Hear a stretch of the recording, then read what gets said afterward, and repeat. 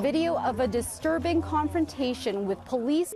What did she do? It's a disturbing video going around social media, and skaters who use this park say it involves a girl who was taken down that's living with developmental disabilities. They're asking for an apology. They say the girl was given a sobriety test before she was eventually let go. A warning: some viewers may find images in this story disturbing. It started with a confrontation.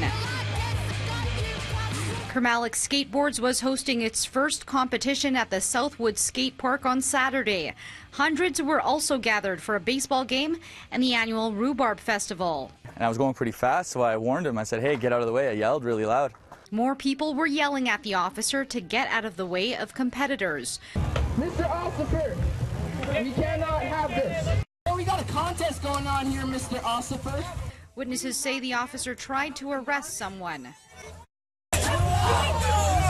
Another guy came over and kind of pushed the cop off him, said, you can't do that, he's not doing anything. Cop pulled out his weapon and started chasing him around the baseball diamond. Came back around. The guy, I don't know where he went. The cop came up to the crowd of people again and started trying to arrest another guy. Chusik says it was frightening to watch.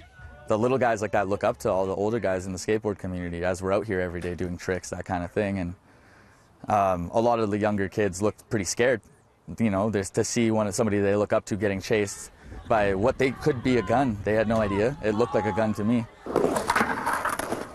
The skaters who spend their time here say they know the 14-year-old girl well. She comes to this park every day to draw. She comes up to the skateboarders and says, you know, look what I drew. And, you know, everyone's pretty aware of her disabilities around here, so you know, they welcome her with open arms. And what did she do? They were holding her down. They were actually accusing her of being drunk and intoxicated. They were searching through her stuff, asking her where her liquor was, basically publicly humiliating her, making her walk a straight line.